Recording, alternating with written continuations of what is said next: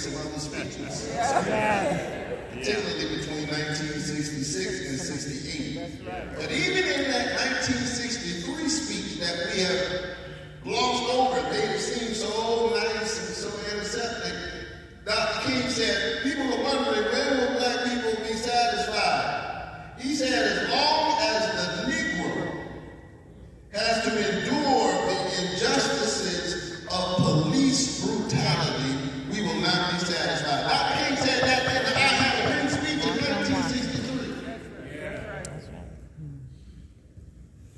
He named it.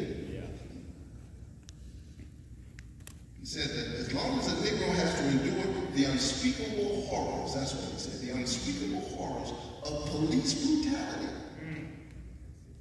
So what should offend you is that we're having to talk about the same thing he talked about in 1963. How are you more offended by the movement than what the movement is responding to for whatever challenges the movement might have? All the movements have challenges. I'm not talking about that. I'm talking about the spirit of what we must do together. So let's do this word.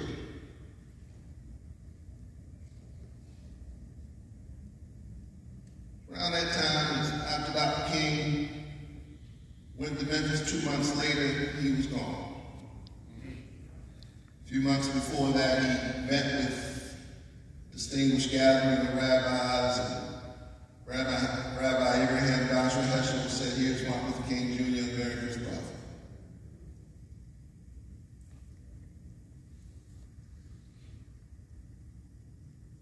He called him a way, a voice, a vision, a way. He said, I urge every American Jew to hear his voice, to hearken his vision, and follow his way. Indeed, the whole future of our country depends on whether or not people listen to Dr. King. Wow.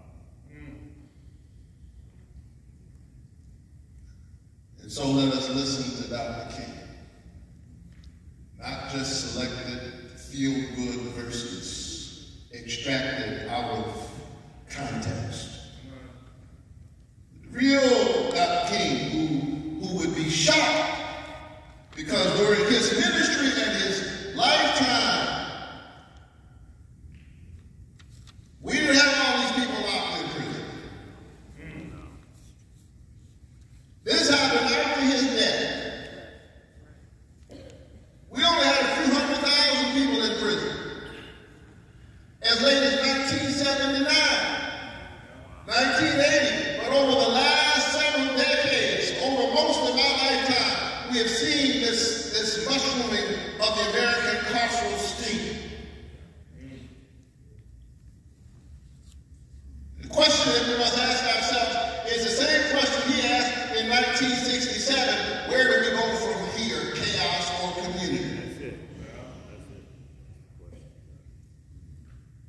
Now, I submit that while we have a lot of problems, the reason why my soul has been set ablaze and my vision has been so focused on this issue is because I happen to think that mass incarceration is Jim Crow's most obvious descendant in America today.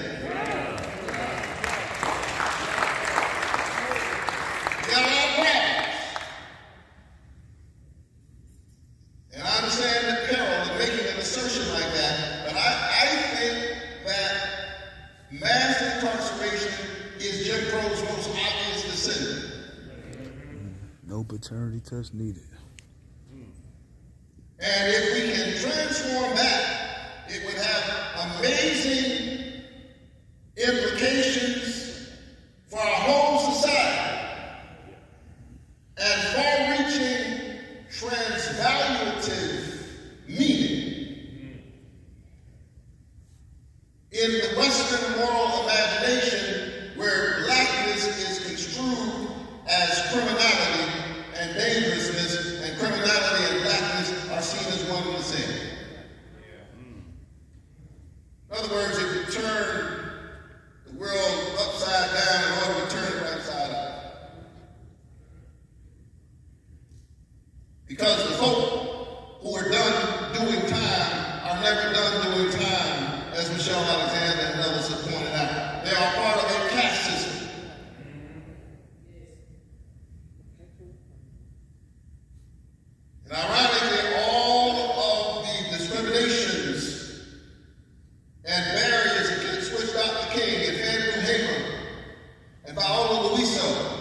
and Schwerner and Cheney and Goodman, all of those challenges, and James Reed,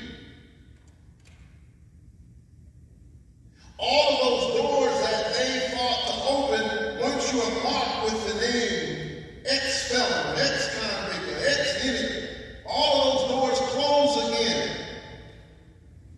Voting discrimination legal. And then when we put a referendum on the ballot in Florida and the people rise up on both sides of the aisle, Democrats and Republicans in Florida. Yeah, Florida.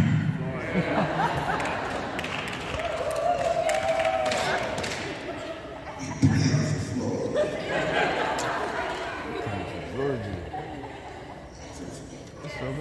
Let's have a moment. But the people of Florida rose up and said, if people have paid their debt to society, they ought to be able to vote. How do you expect people to act like citizens if you won't treat them like citizens? And people rose up and did that referendum. Don't clap too long. That's how it happened. Stop clapping, because then, in the most undemocratic way that you can imagine, they overturn the people's will. I want you to think about that. What's more undemocratic? Small d. What's more undemocratic than that? We had a public argument. We put something on a public referendum, which is something y'all do often when you want to oppress somebody. And the people actually use the referendum to liberate their fellow citizens and say, we ought to give you a door to re-entry. And then they found a way to undo what the people had done. You think this is just a problem for folks who are in the criminal justice system? This is a democracy problem. Folks, what we got to fight for is our democracy.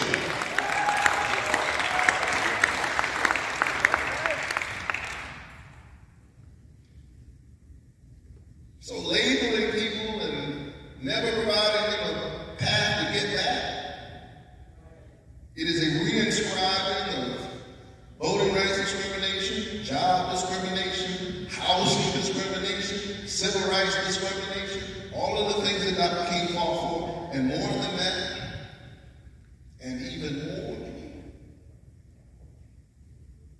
It is a crisis for democracy itself. Yeah.